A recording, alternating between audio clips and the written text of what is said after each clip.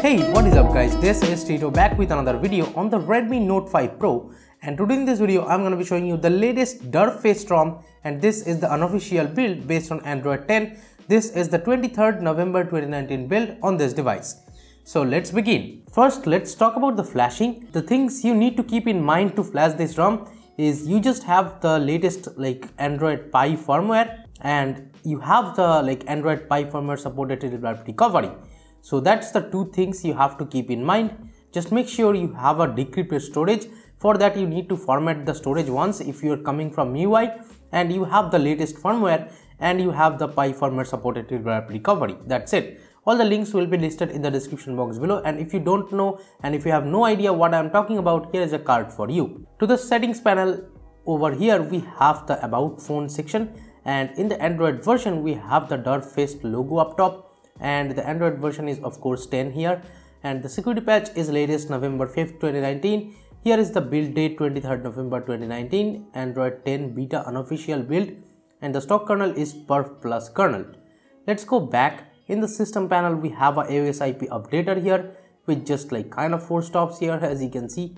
So yeah, that's how it is with the updater, the system updater. And if you go to the gestures, we have this skip music track option. If you are using it for some reason, you can use that. And then there is the gesture navigation over here. The Android 10 gestures over here I'm using, and it is working fine. And the normal jump to camera and prevent ringing option. Let me go back, and if you want customizations, here is the Derp Quest option. Here you will find all the customizations you will need. So in the status bar section, inside status bar option, we have the headset, VoLTE icon, hotspot, etc. options. So lot of options are present over here. You can enable if you want to.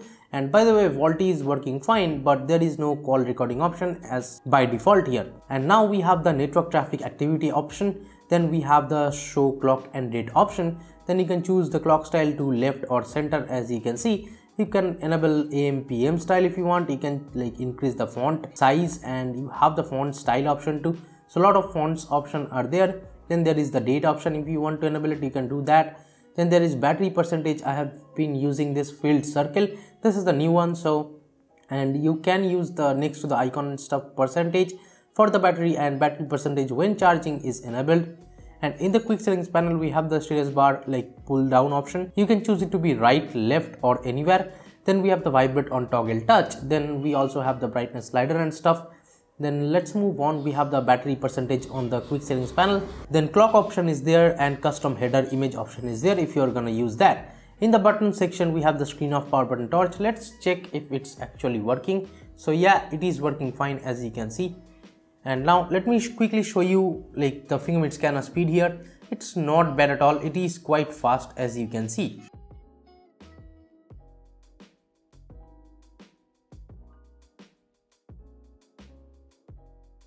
So the fingerprint scanner speed, I have no complaints over here. It is quite fast. Now in the navigation bar, we have the navigation bar enabling option and inverting layout. So if you are someone who is using the on-screen nav bar, this is gonna be helpful. In the gesture settings, there is status bar double tap to sleep, lock screen double tap to sleep, and 3-finger screenshot gesture.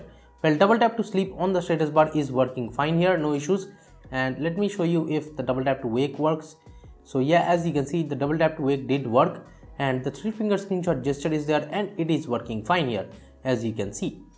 Let's just delete the screenshot. Let's go back. In the lock screen, we have the fingerprint authentication vibration. Then there is media cover art. And also we have this kind of music visualizer and stuff, but there is no always unlock with fingerprint scanner as of right now in this ROM. In the power menu we have the advanced restart option, and let me show you how do the power menu look like. This is how it looks. So there is no advanced reboot over here, but once you tap inside reboot, you will find the advanced rebooting option, directly rebooting to recovery or fast boot, or even rebooting the system UI and normally system. In the notification panel, we have the in-call vibration options. So we have the vibrate on connect call, then call waiting, etc. And then we have the notification and battery charging light option, and charging animation is there, so you can enable it if you want to.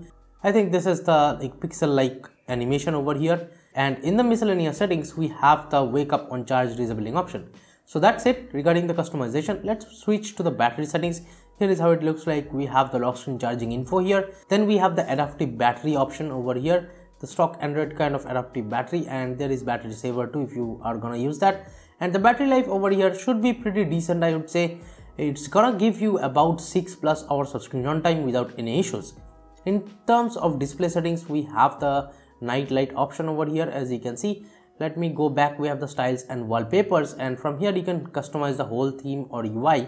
Then we have the screen timeout and auto rotate screen option is there. Inside lock screen display, we do get this new notification like ambient display and stuff if you're gonna use that. And we have game driver preference, and there is dark theme mode if you are gonna use the dark theme. Yes, this option is there. And there is device like accent color. As you can see, lot of accent colors options are present. We have the red, indigo, orchid, purple, Q green, violet, yellow, etc. options. So a lot of color options for the accent color. Now let's switch to the body font. There are a lot of like body fonts too. We have the Google Sans and like Sans Pro and stuff. So a lot of font option you can get. You even get a LG font. And in terms of icon shape, we have the teardrop, square, rounded rectangle. Now let's switch to the sound settings. Here you have the screenshots or the sound disabling option, then charging, vibration, charging like sound and stuff, then touch sound, etc. You can disable it, but there is no Mi audio direct, that like I do not see that audio direct over here. Now that is all regarding the settings panel. Now let me show you the stock launcher over here. So this is the Pixel launcher by default present on this ROM, and to the left we have the Google Now cards. Then we can swipe down anywhere on the home screen to get to the quick settings panel, and this is how the quick settings panel looks like with the quick toggles. And you can add bunch of toggles from here. As you can see, we have a lot of quick toggle options over here which you can add from here. Now let me switch to the like home screen. Here is how it looks like, the home screen, and like again there is no double tap to sleep and stuff anywhere on the home screen. So that's a bummer, but yeah. The stock camera here is a Snapdragon camera, the old one, so it's not that great. And I could install this Gcam. I'll link it below if you guys need it. And this Gcam is working fine. This is the like Gcam 7 over here. I don't know why the settings panel does not appear right now, but as you can see right now it is appearing over here. So this Gcam is working fine even with like portrait mode, and even night sight, and even the videos should be working fine with this Gcam. So no issues with the Gcam 7, it is working fine here. We have the recorder option by default, and by the way, if you're flashing this ROM, you don't need to flash any other separate G apps or something, because this ROM zip file already includes the G app. So you don't need any like separate files to flash, you just need to flash the only ROM file. This recorder app is working fine. As you can see, the Google recorder is like transcripting the text really good from the audio, and it is working great. So big thumbs up from me that it is there for the Redmi Note 5 Pro. And with the LED RGB remote app, I have tested the IR blaster present on the device, and the IR blaster is working fine too. But the Google Pay does not work, at least by default, like right out of the box, but you can get it to work by disabling phone and SMS app permission from the Google Play services, then set up your Google Pay.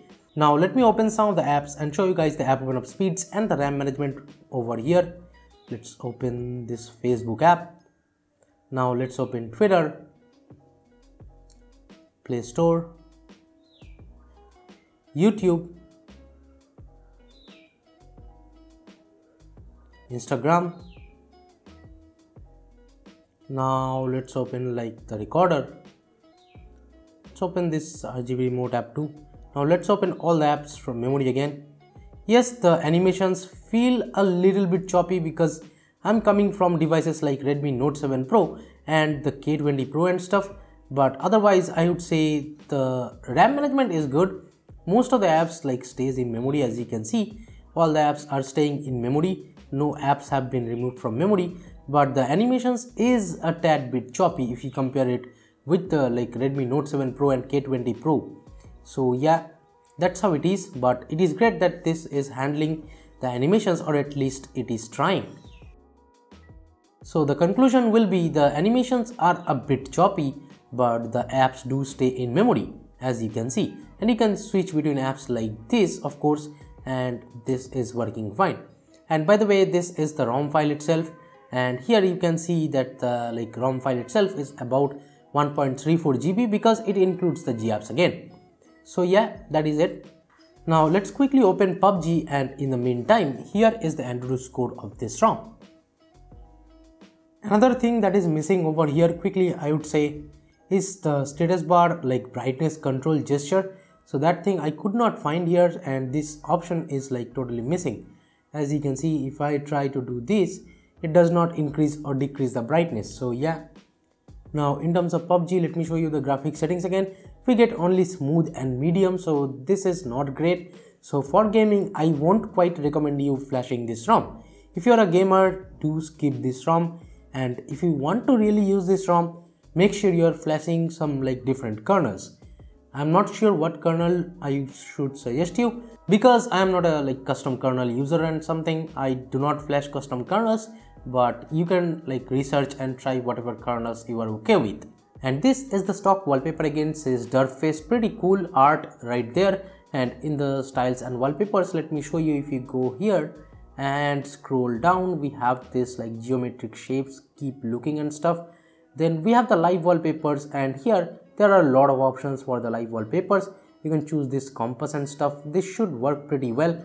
Let me show you. As you can see, these are pretty cool wallpapers, but if you set these, the UI kind of lags, so that's one kind of thing. But yeah, if you want live wallpapers, yes, they are there. So thank you so much for watching this video, guys. Give it a thumbs up if you liked it. Subscribe to the channel down there if you have not yet. This is Tito from KDNTech signing off for today, and do share this video out with your friends if you want them to know about this ROM on the Redmi Note 5 Pro. So that's been it, and I'll be catching you guys in the next one. Bye bye now.